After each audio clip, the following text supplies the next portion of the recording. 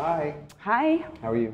Good, thanks. How are you? Good. Sorry it's so hot up here, but thank you for coming over. Thanks for having me. Yes. You and I have often talked about the differences between people that we've come into this business being inspired by and Yes. some of the people we've also encountered along the way who are trying to break into the business. And the generalization of a certain generation for being entitled or maybe not having as big of a work ethic.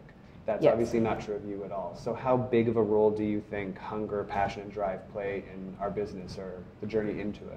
I think it's extremely important to have a big hunger and to be hungry for new things. I think as soon as you lose your hunger, I think you stop growing a bit. Absolutely. I think it's important and be open to new things, look at new things, and have a hunger for what's out there and what's new, and A curiosity. exactly a curiosity, and to always push yourself to get better. I think having a passion for things is also very important because I think it shows very much in your work. You were just saying that you get so afraid when you feel like you've lost inspiration. I think it's something sometimes I can get a little scared of, and I think you have to have those moments. What sort of practices go into the day-to-day of maintaining that creative flow for you? When you get stuck and you don't know where necessarily to find it, I think like for me to step away and go and look at something else and just, because inspiration comes from everywhere. Mm-hmm. Like, look into art, look into like different ways. Keep looking for inspiration nonstop. All inspiration is good inspiration, right? Absolutely. Well, we also talked about that because obviously there's a little bit of a strategy trap, I guess you could call it, in the industry today, just in terms of being so informed about what does well, what doesn't do well, the instant feedback. And that oftentimes derails people's sort of organic approach. Yeah. And I think that sort of stepping away that you're talking about is that place where you find the kind of freedom, I guess.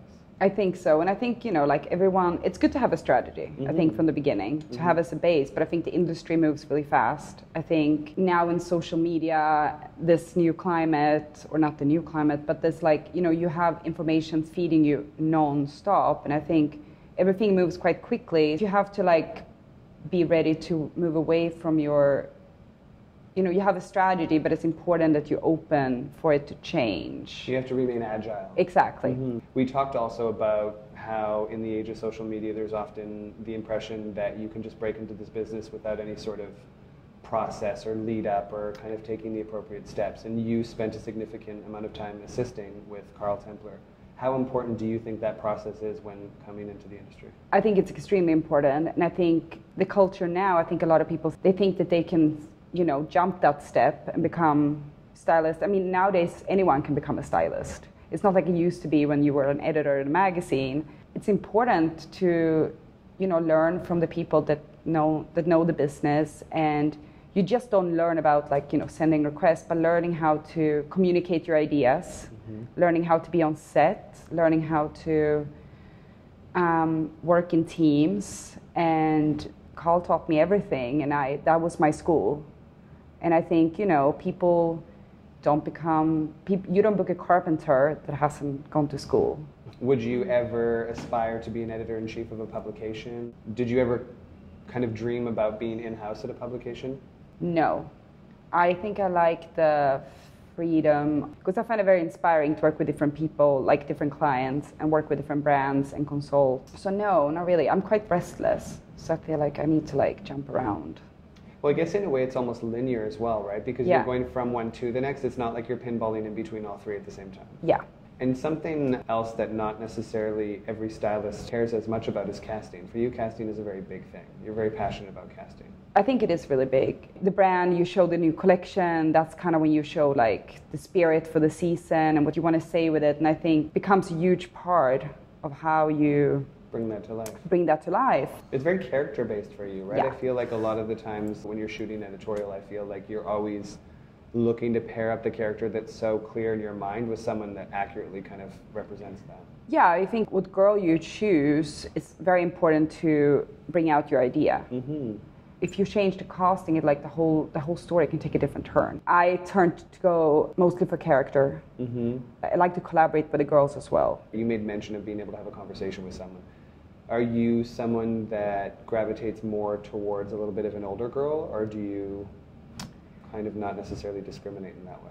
I wouldn't discriminate in that way because like I can work with a 22-year-old or 24-year-old that I can't have a conversation with, and I can work with an 18-year-old that I have a really great conversation with. And was casting very important for you from the get? Yes. Is that something you feel like you inherited through the Karl process, or was it just kind of innate? A lot from him. What kind of girl you shoot, like you pick for a certain story. He taught me a lot about that. Like, you know, what photography you pair up with your idea, because that's how you start, you know, when you create a story. Say, so that's another thing that I'd love to talk about. So for you, what does that process look like? Is it idea, then you sort of choose which photographer would be best, the same way you cast a model, or is it them bringing a story to you? It depends what kind of story it is, and it happens both ways, to be honest. Sometimes the photographer approaches you about an idea they have, and sometimes, you know, we come back from Fashion Week and you get inspired by the shows and you start pulling images and references, and then you choose the photographer that you think will bring that to life, and then the collaboration starts, you know, like you start sending like reference pictures back and forth, you start discussing the model, the location.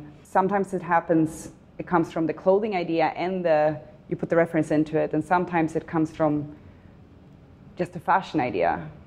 You know, we had talked actually about the Alexander McQueen documentary. Yes, the fact that he never compromised and he was just himself. I feel like it always felt very real, and he touched. I mean, you couldn't go to McQueen show walk away without getting touched and be very emotional. Do you think there was a benefit to not being as aware as designers are today with all of the instant feedback? There was a little bit 100%. I think nowadays people are too aware of things. I think social media is something that can be really lovely and like, you know, be a big inspiration of, like a big source of inspiration.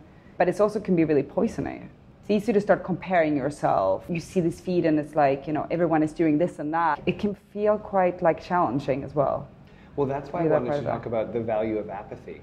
You know, because I think there's a certain moment of being in your teenage bedroom and listening to, I don't know, Smashing Pumpkins or something, and feeling, you know, somewhat apathetic to anything outside of what you were interested in that moment. And while I think some people associate apathy with a negativity or a numbness or some sort of darkness, it can be incredibly liberating. And I think that it's important to find moments of that in your life, especially as a creative person, to create space for that genuine process and not necessarily be so affected or reactionary to what it is you're looking at, you know, on an Instagram or whatever it might be. I do think that's really important. I think it's important you take that time and let yourself have that feeling and go and do that. And I think a lot of times after you had that, that's when like you start to reflect and you start to think about, what do I want to say in this business? What do I want to bring? And that's a lot of times, a lot of the ideas comes after you've had one of those moments. Of course. Well, you're responding to self-inquiry rather than an external kind of statement. Exactly. That's when that's when you do your best work. And again, I mean, it's funny because we're not really necessarily reinventing the wheel with this conversation. The reality is everybody agrees that the arrival of social media has introduced an awareness that's quite inhibiting in other areas, just because you're no longer imagining against an open sky, you're imagining against a very sort of clear set of what appears to be defined parameters, and it kind of feels a little bit limiting sometimes. Yeah, I struggle with that quite a bit. Do you think that it's a fair statement to say that the majority of very creative people in our business have a healthy amount of insecurity or self-inquiry always happening? Yeah, I think so. Being insecure probably makes you push yourself as well. Of course. It's very easy to get lost in this industry in general and like to forget about what you want to say and why you like fashion sometimes and why you like what you do. A lot of times I have to step away to look at it and like come back and think about why I do this and how I can twist things and make it mine. You've lived in New York for 11 years. 11 years. And what keeps you here? Why do you choose this to be your base? Because I assisted here for 6 years. You know, you start your relationships and you create your family with friends. It just became like, this is where I am. And do you think you're going to stay here for a while longer? I guess we will see. Well, thank you. Thank you. It was fun. Thank you for having me.